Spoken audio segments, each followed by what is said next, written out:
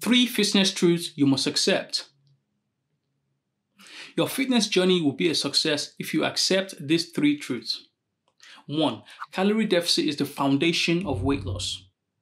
Call it weight loss or fat loss. You have to be in a calorie deficit on an ongoing basis to drop body fat. To create a calorie deficit, go on my website to read this article in full. Make sure you use the calorie calculator in the article. 2. Calorie surplus is needed if you want to gain weight or muscle.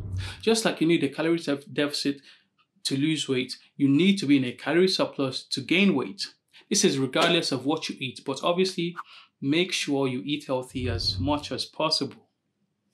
3. You cannot spot reduced fat on one area of your body.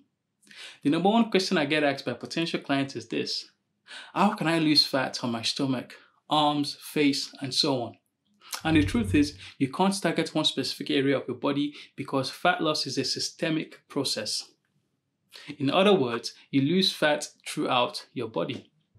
That's why you need to be in a calorie deficit. Hope this helps.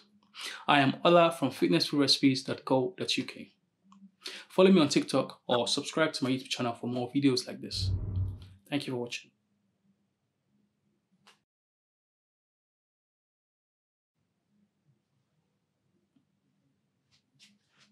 I guess that should be less than a minute.